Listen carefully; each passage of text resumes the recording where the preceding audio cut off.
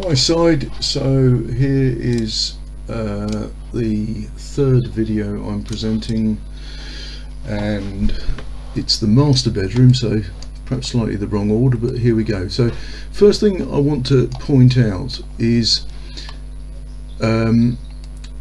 you have given me a depth between the inside of the doors to the back wall of 515, I believe, and that's where I've set this door. Now that is quite a narrow or shallow wardrobe, and you can see these are jackets and shirt sleeves. You can see in my model that they are breaking through the door. Let's just consider that in a bit more detail. So here you can see what I mean, and let's just check that measure for us. Inside of a door to that back wall, 6-ish millimeters, not going to make a lot of difference. That is pretty narrow for a wardrobe. When I'm designing a wardrobe, I aim for a minimum of 550. That is pretty tight. So that's a little bit of an issue. Now the Elfa system puts its hanging rails at a set distance away. The hanging rail is from that center to the back wall, I believe it's about 27 centimeters, so that you can see that the clothes are nearer the doors than they are nearer the back wall. Now I suspect that may be a problem in your master bedroom wardrobe. One way round that is to forget the Elfa mounting system high up and have a rail passing straight through in exactly the center plane, so that your clothes are touching the back wall and they are also touching the doors, but they are not projecting nearer the doors than the back wall as they would if we used the Elfa position. I hope that's reasonably clear. What I'm saying is that there is a partial solution to having these clothes very, very close to the doors, to the inside face of the doors.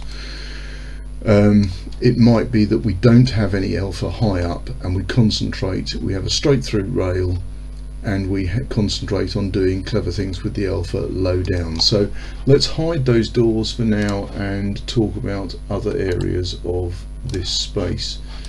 So I'm going to hide those doors, and here we have the full Elfa assembly. So I think I explained in the spare bedroom video that I've gone for a 45 centimeter wide standard bay at the extreme left and extreme right, and you have a non-standard bay in the middle. Now, given the door opening you've shown me in the master bedroom, this is going to allow these drawers to pull out and fully open, and we end up with this non-standard width in the middle. So we can't use gliding components here. We can use gliding components like shoe racks and baskets at the extreme left and extreme right. I've started to indicate how, if you wanted, you could create double hanging in any of these bays, not just this one.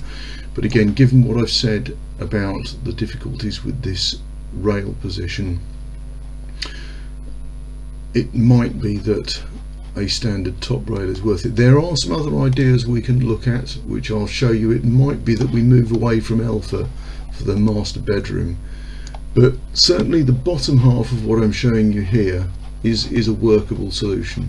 Let's just get rid of a bit more of that room, go into a section view,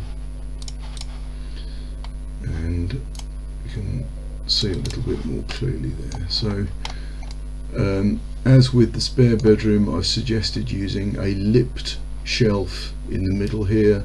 That can be divided up. It's good for small items, folded items. You've got your bays for gliding components here and here. You could also create some additional hanging in the middle. I think that's perhaps all I can say about that one.